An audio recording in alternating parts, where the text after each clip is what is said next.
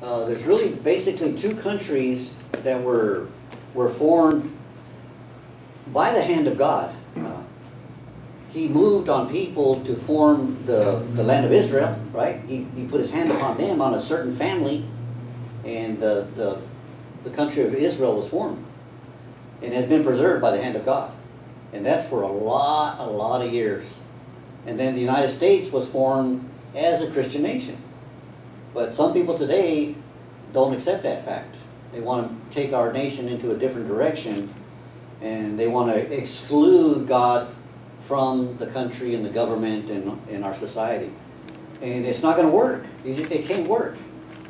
America is blessed because we bless God. We honor God. That is the reasoning. So we have to stick with God, or else we'll lose this great land that we have today. And it is blessed by God. Amen. If you have your Bibles with you today, we didn't say this prayer, but this is the prayer. It's part of our scripture today. It's Matthew chapter 6, verse 9. And we used to say this prayer during our communion. But we're going to read it here from the Bible. Matthew chapter 6 and verse 9. And he says here, in this manner, Jesus says, in this manner, pray. Our Father, who art in heaven, hallowed be thy name. Thy kingdom come, thy will be done on earth as it is in heaven. Give us this day our daily bread, and forgive us our trespasses, as we forgive those who trespass against us. And lead us not into temptation, but deliver us from evil. For thine is the kingdom and the power and the glory, now and forever. Amen. We have a problem in America that is putting people into bondage. I know we claim that we're a free nation. Other nations claim they are free nations. But nations around the world, people around the world are in bondage.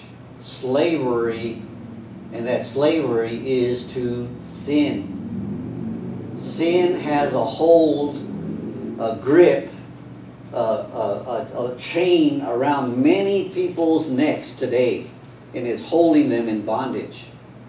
And that is our problem that we're facing today. I know sometimes we want to point out different groups of people because they're moving their agenda, and it's not a godly agenda, and we like to highlight that, and we blame sometimes other people for that. But the problem really is sin. Sin is the issue, and God wants to relieve us from the bondage of sin. Look how terrible sin is. Sin will sneak in on you and make a foothold in your life and take you into places that you never thought you'd go. It's awful the way sin is. One little thing, that we start doing that we know is not right, because we know, all of us know right from wrong. It tugs at our heart and our minds. We know when we're about to do something wrong, and sometimes we go ahead and do it. And then that little step we take in the wrong direction leads us into a path that is a path of self-destruction. That's where it will take us. I remember hearing a testimony one time from a guy in our program, and part of his testimony was that, had I known back when I was like 10 or 11 years old, had I known now, back then, that first can of beer would lead me into a life of alcoholism, drug addiction, robbing stores, hurting people, going to prison, in and out of prison. Had I known that, I would have never took that first drink. But that's where it started for him. It led him into that path. In our family, the Gomez family, my dad says, I cannot have one beer. I cannot. Because he gave up drinking. Has it been 20 years already? Been a long time. Him and my brother Michael, they gave up drinking. And he says, I cannot not have even one beer. He would go down to Pasuski's house. You know, and they're over there, and they're still drinking some over there. So they right away offer him a drink. Hey, Eufrasio, you want a cold one? And my dad would say no. You know, I said no, I don't drink no more. He said I can't even not have any one. And then one day he went over there and they asked him the same question. Eufrasio, you want a cold one? He goes, yeah, give me one. Give me a cold one. A cold Pepsi, he said. He can't have one. Because in the Gomez family, we get addicted too quick. You know, some people can, you know, drink a beer and not really bothers them, you know. But the Gomez, they got to drink the whole 12-pack, you know. They can't stop. You know? So that's why we cannot even drink not one, you know, because it leads us down a path. Oh my God. I witnessed it. I saw my brother come home all beat up, bloody, and hair a mess and everything, and coming home dragging himself in because he's been out drinking. And when he's out there drinking, he thinks he's Superman, you know, and they prove him wrong. You know, they beat him up and send him back home, you know. And he get all cleaned up again and head right back out, you know. Self-destruction. Sin. Bad choices in life lead us into a path that will take us to our self-destruction. Yes. See, it's not other people destroying us.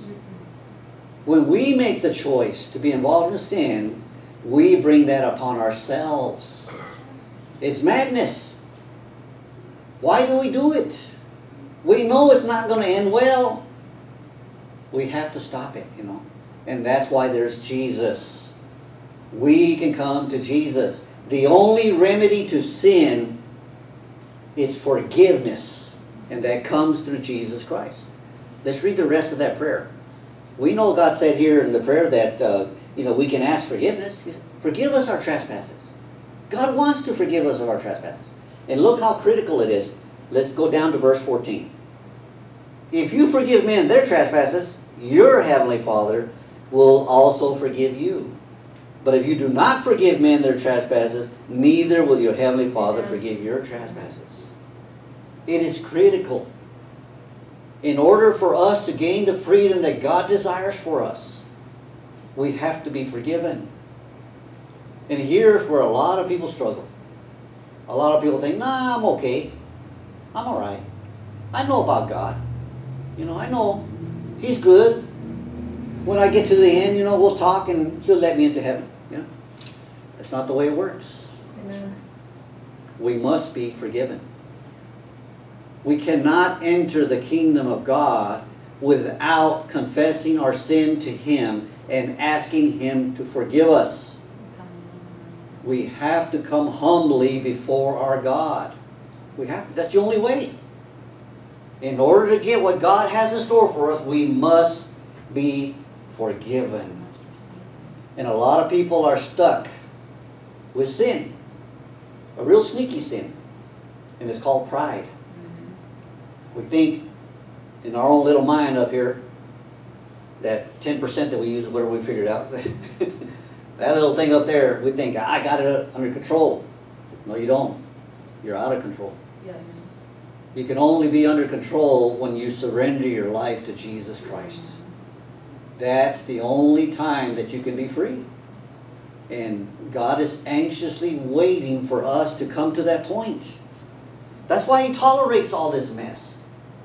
If I were God, we would not have all this mess right here. I'd done wiped it out, you know. But I'm not God. Good for all of us, huh? We'll let God be God. And we'll come along for the ride. But He's tolerating a lot.